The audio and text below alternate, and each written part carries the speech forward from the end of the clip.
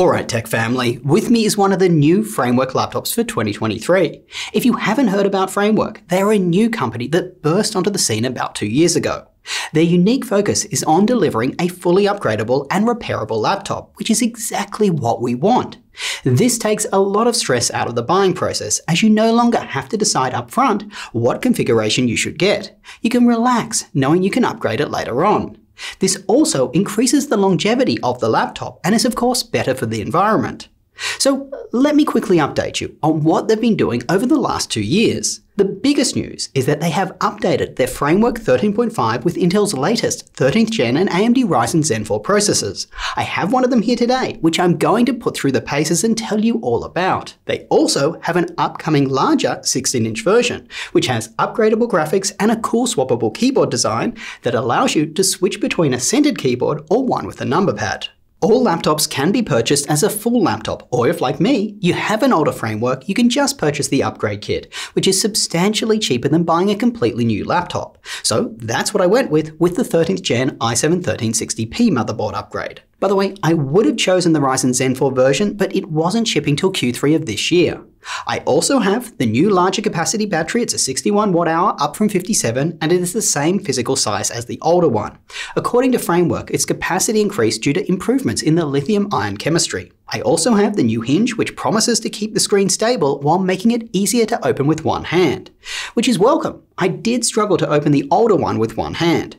There is a new matte display option. This will make the screen easier to read in bright lighting conditions that would have otherwise caused a lot of reflections. Other than that, it's the same panel, same resolution, colors, and brightness.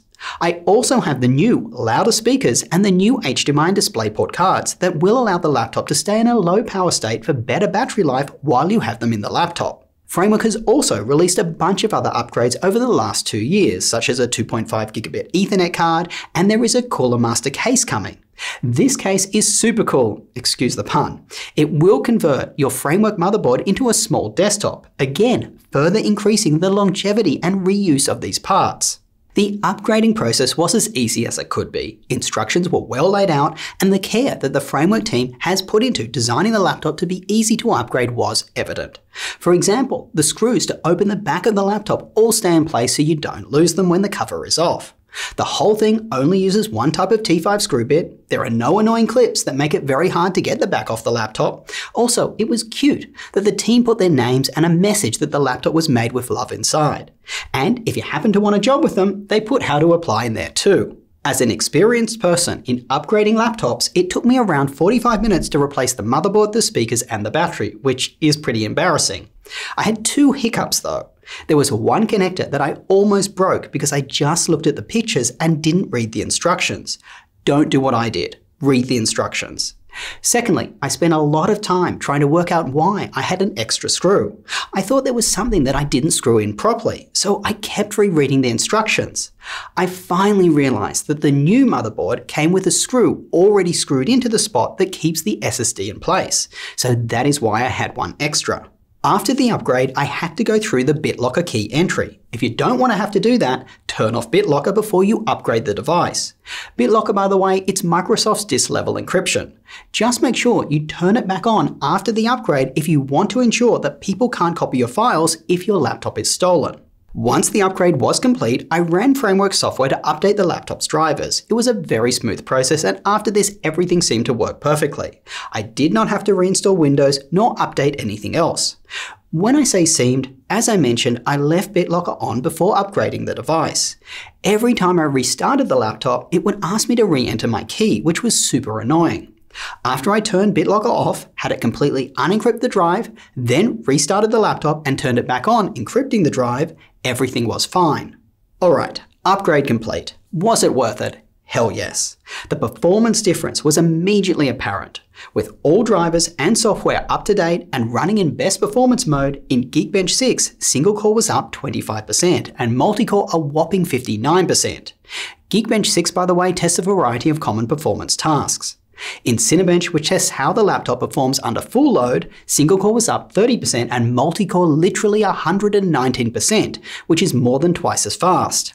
Wow. If you are wondering what's happening behind the scene, my older 11th gen version of the laptop drew 50 watts of power at max. This new version draws 60.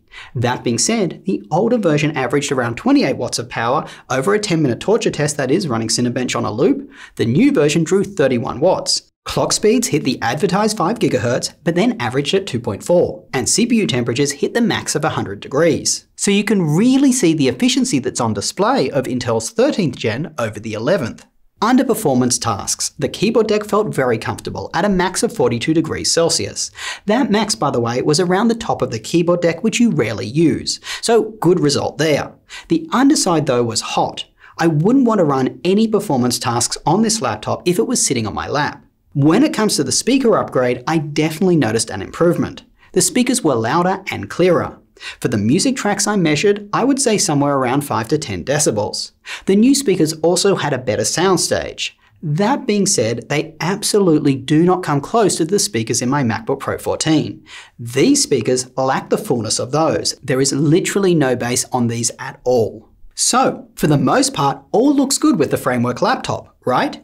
Well, not exactly. The laptop's fans are loud. Really loud. I measured 52 decibels when the laptop was under load on both my older Intel 11th gen version and the newly upgraded 13th gen one. This is extremely loud, definitely gaming laptop territory. What's worse is it only takes a small performance task and the fans spin up to that loud volume. For example, Dropbox is currently doing a sync in the background and you can see that the fans are loud. Installing a program will also do this. I'm not surprised this is the case, as this laptop only has one fan. Most laptops with a processor this powerful would have two. This means this single fan has to work harder to cool the processor. I checked Frameworks community and Reddit, and others have absolutely reported this. Now, I did try all the performance modes available. Balanced and best performance, they both had the same issue with the fans quickly hitting 52 decibels when any performance task was run. Best power efficiency mode was much quieter though at 42 decibels. Still not silent and a little audible in a quiet room, but better. That being said, the trade-off is a substantial drop in performance as the processor is now capped at 30 watts. I mean, look at my Geekbench scores on screen, 62% of single core and 75% of multi-core. My 2 cents, Framework should be offering these with lower powered and cheaper U-series processors. You are paying for performance that you likely can't use due to excessive fan noise. Maybe offer just one SKU with a P-series processor for those who just don't care about the fan noise. Look, we all hope the AMD Ryzen Zen 4 version is more frugal with power and therefore doesn't run as hot for similar tasks. But with this single fan design, I think it may be wishful thinking. You just can't beat physics. The next issue is battery life. For the test, I lowered the screen's brightness to 200 nits, then I ran the same Netflix movie on repeat over Wi-Fi for 4 hours. At the end of the test, the older 11th gen version with a smaller battery had 43% remaining, and the newer 13th gen one with a larger battery 46%. This indicates around 7 hours of battery life for this use case. Look, I'm disappointed here. And by the way, I spent a ton of time checking that there weren't rogue programs running in the background. I restarted the laptop and I ran the test multiple times.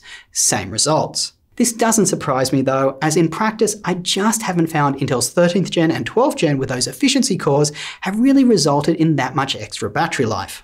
And one more gripe, albeit a minor one. The new Intel 13th gen motherboard only supports DDR4 RAM and not the newer faster DDR5.